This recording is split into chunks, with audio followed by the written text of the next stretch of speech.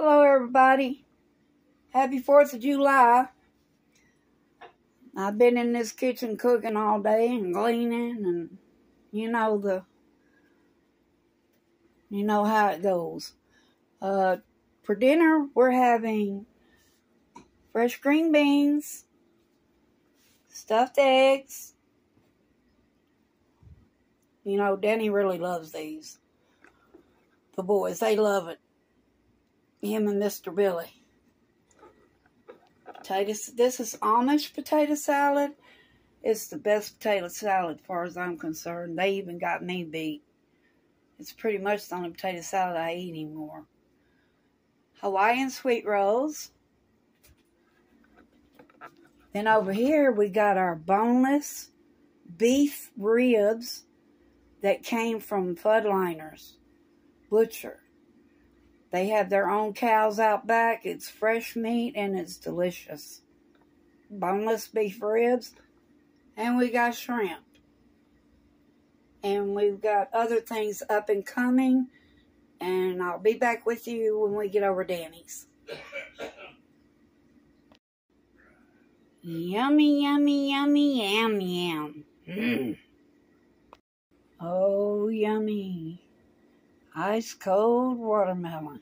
Yummy. What you got there? Dang, that looks good. Happy 4th of July. You want to say anything to your family and friends? Happy 4th of July. Yeah, we're over at Danny's now. Mr. Bill. Hi, Mr. Bill. Are you hungry? We waited on the fireworks, but they never happened. They didn't shoot the big ones off this year. The city. They probably broke. Pick that fork and spoon up and dig in. You're going to love it. That shrimp is awesome. Everything is. Wave. Throw a peace sign or something. Then he got a little help in the daytime, and I have to check on him at night. Little girl named Angie. He likes her to be around. I didn't think she worked today, but I had the door locked. Danny called, Angie's here. So I had to get up this morning and come let her in. Oh, go ahead and eat. Forget about that TV. Mr. Bill, he's sleepy. He done ate and got sleepy. All right.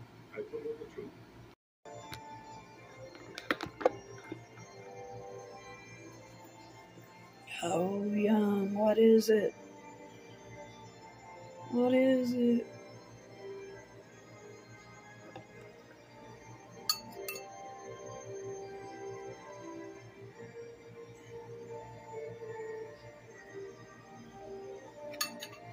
That's strawberry shortcake. Yum, yum, yum, yum.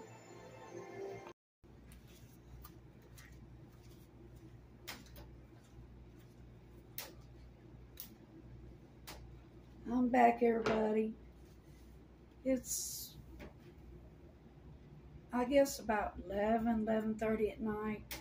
Everything, the fireworks have been stopped and it's quiet. I thought I'd go cut my watermelon and eat it down here outside. Just have a peaceful little moment. Eat my watermelon.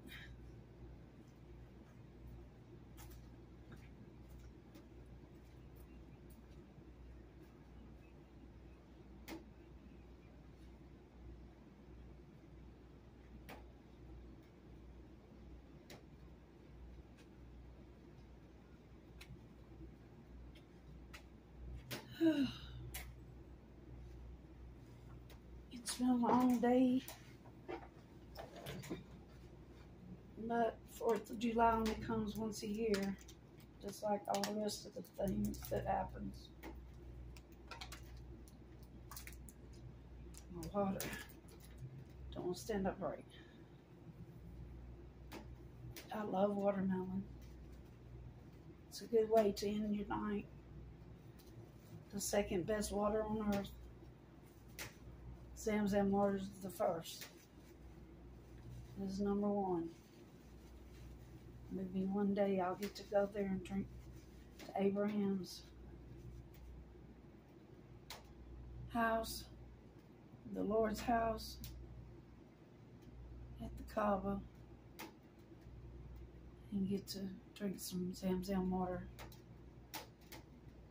It's times like these when everything gets quiet that I think about Muhammad. He should be sitting here by me. There's not many minutes goes by that I don't think about him.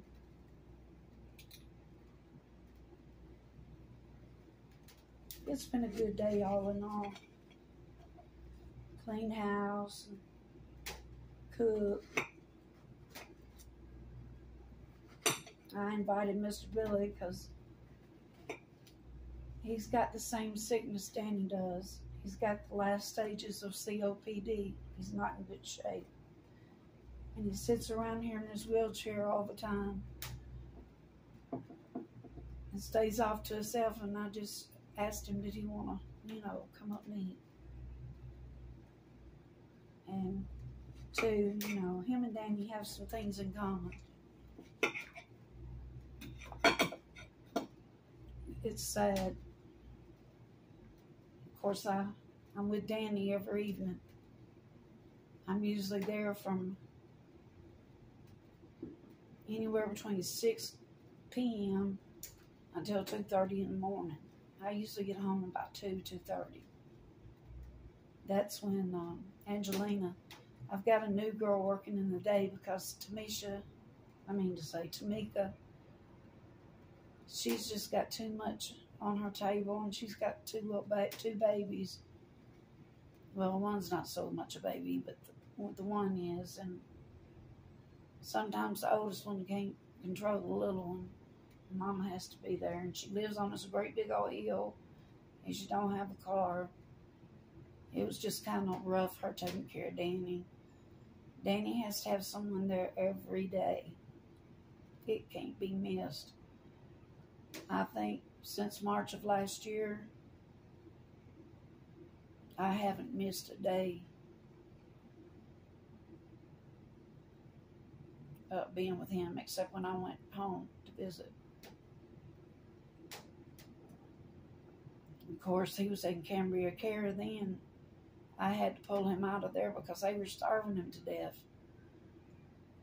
If I hadn't have been taking him food there, he literally would have starved to death. And went to Kentucky Fried Chicken or somewhere, and people would smell that food, and bless their souls, they would come around his door.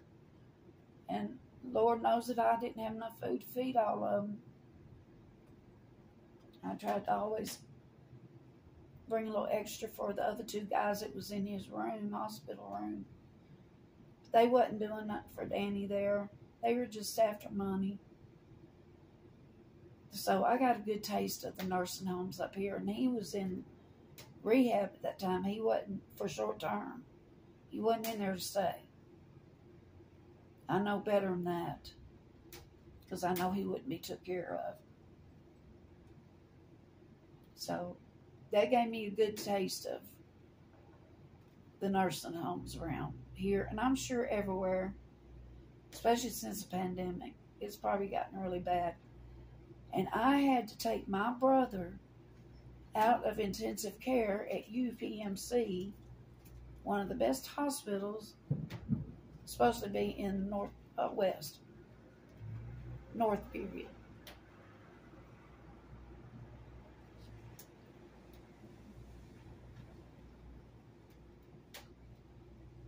And that's probably the first time in history that's been done. He was being starved there. I turned Cambria Care Center in.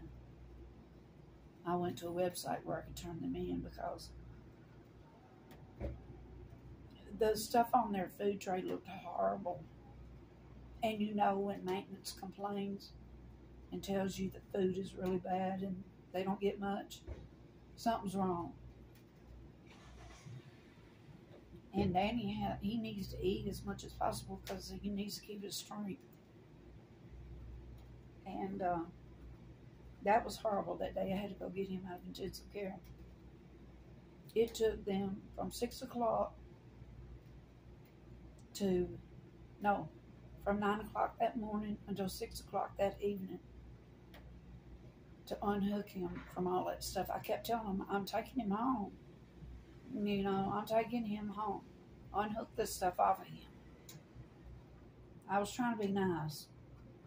And after me sitting there for all them hours waiting on them to get him unhooked from everything, 6 o'clock come around, I said, I tell you what, y'all either unhook him from the stuff or I'm going to. And they did. They started hustling then. And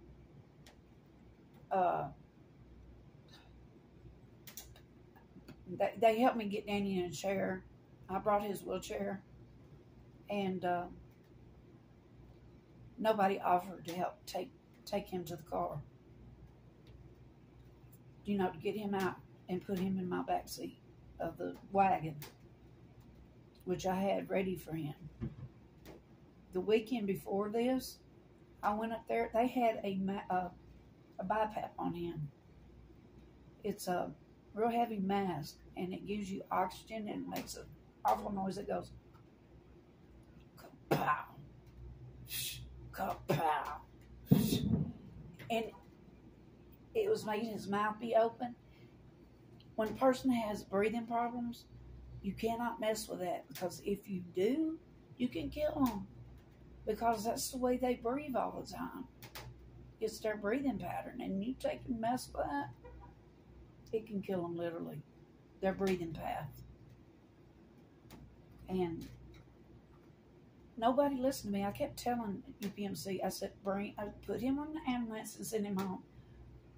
They took me back to this big 12 chair table and tried to sit there and convince me that Danny was about to die.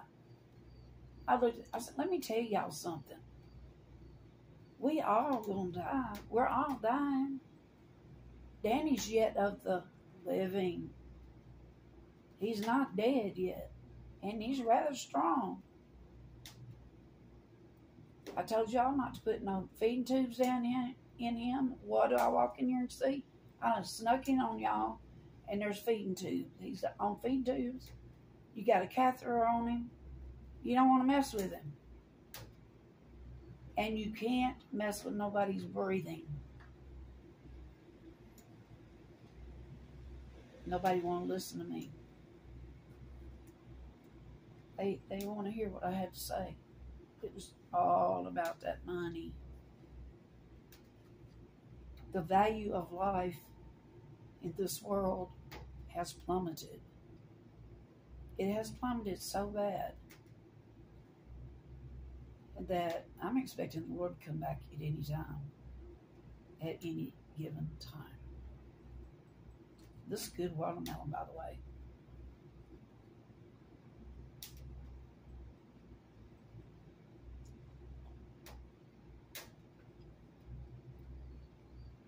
And this war with Ukraine,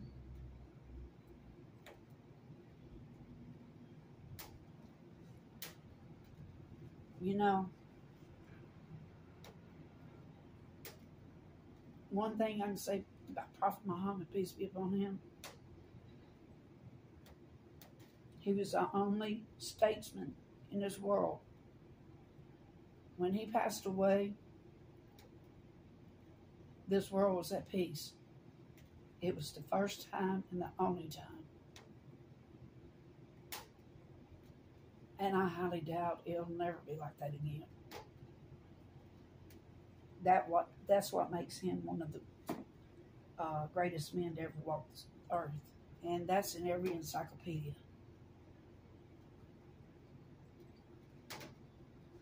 Nobody wants to recognize stuff like that, though. And they don't tell you stuff like that in school. Because they don't want you to know.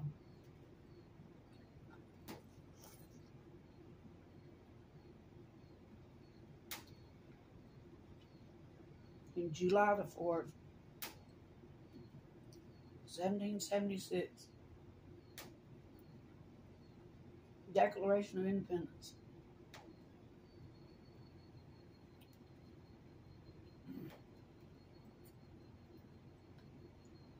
Have we ever been free, really?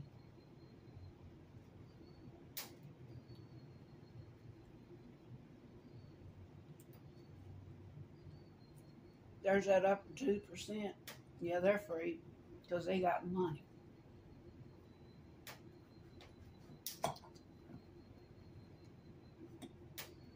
Money's the only way you can buy freedom.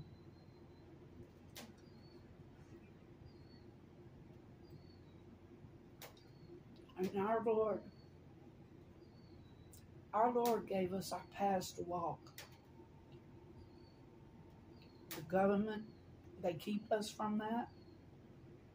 They charge us for that. And we have to have papers before we can do anything about our life, as far as your mate, your home, your transportation, you name it. You gotta have papers and you gotta have money. That's one of the reasons why my mom is not sitting right here today with me. And it's not fair.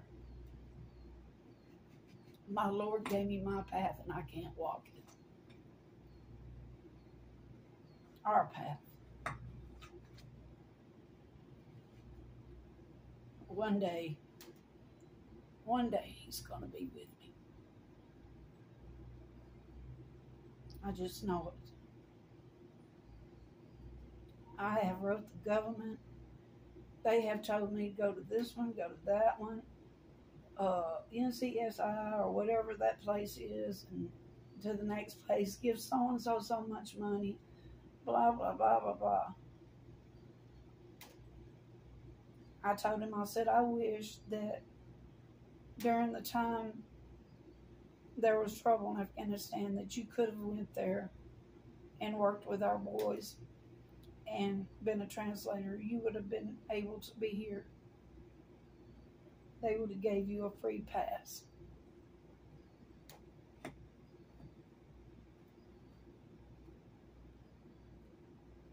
He doesn't like where he's at. The Lord gave us our feet so that we could have our pass. Not to be charged for it, not to have papers for it.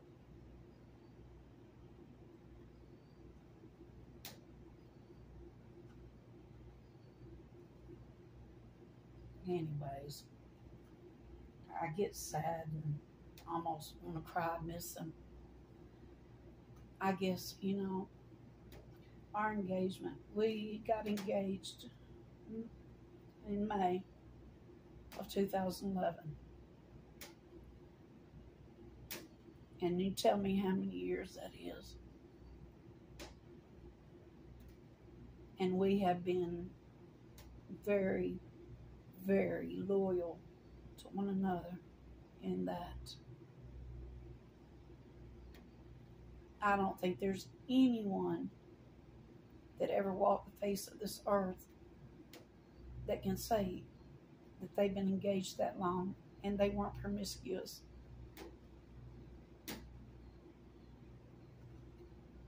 That is how strong our love is for each other, and until the day we die, that's the way it's going to be, and afterwards, if the Lord allows it. Inshallah.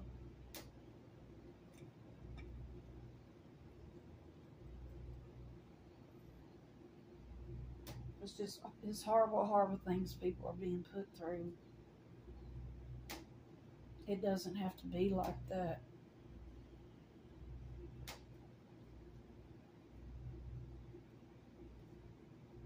I don't understand it.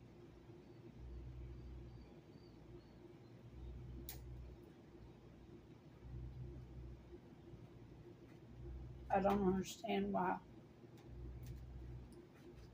we the people cannot have our freedom to go anywhere we want to go.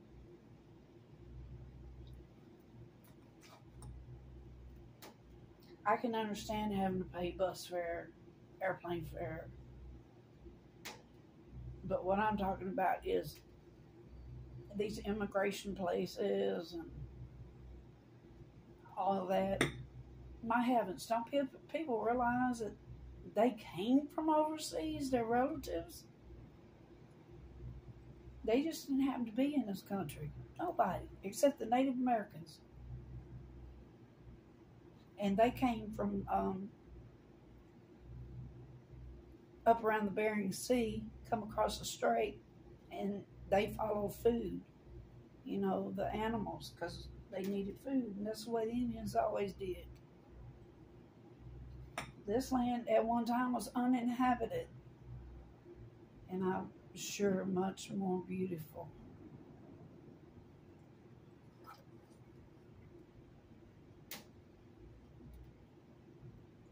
My relatives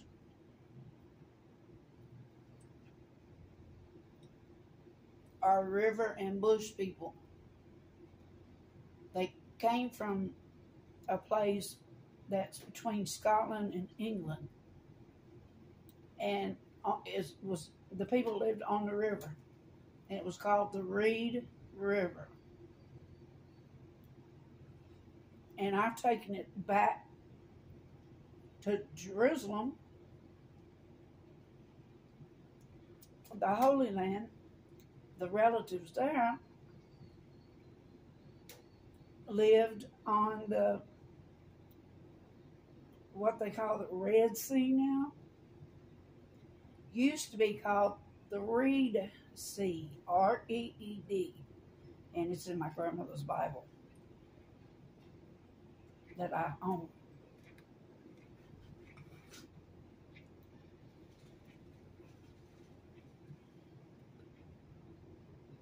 People today,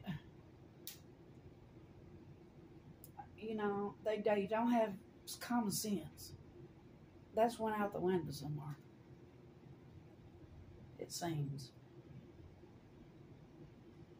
Is it that it's too busy?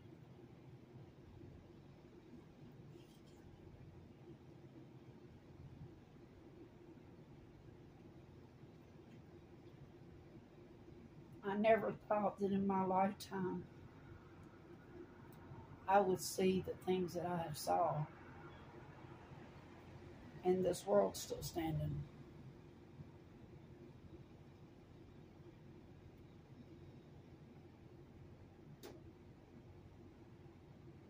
Today, people, or kids even, they pick up guns and kill people because they're bored. That's horrible. Killing people because they're bored. Now tell me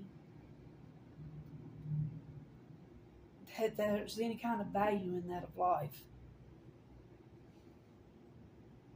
And did not our Lord say that in the end days it was going to be like that?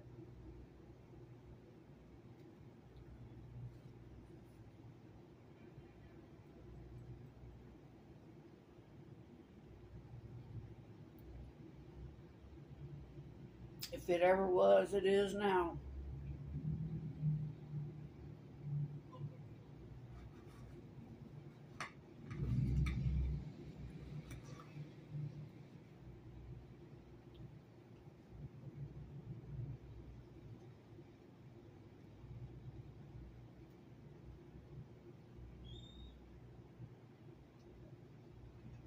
People steal from each other. Don't even think a minute about it. A lie.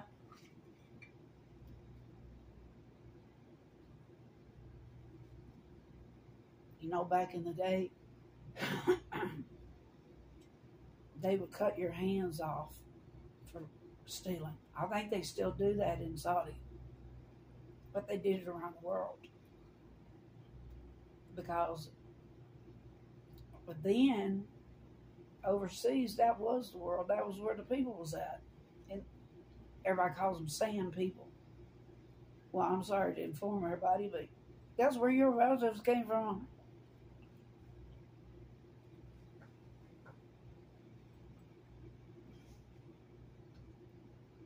There used to not be that many people on earth. People don't think about this.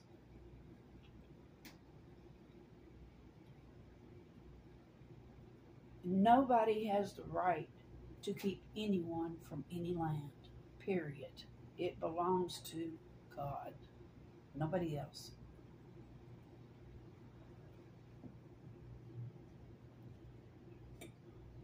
I'm talking about good people, not criminals.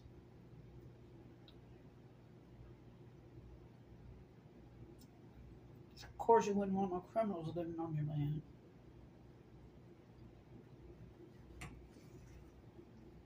But outright, nobody has the right to do that.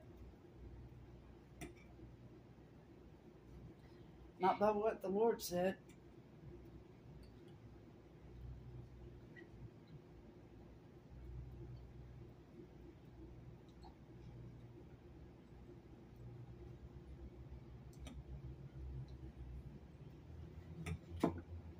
It's just not funny anymore.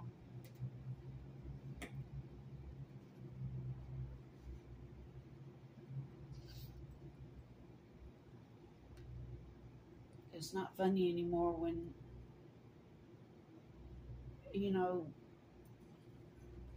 it's not funny, period.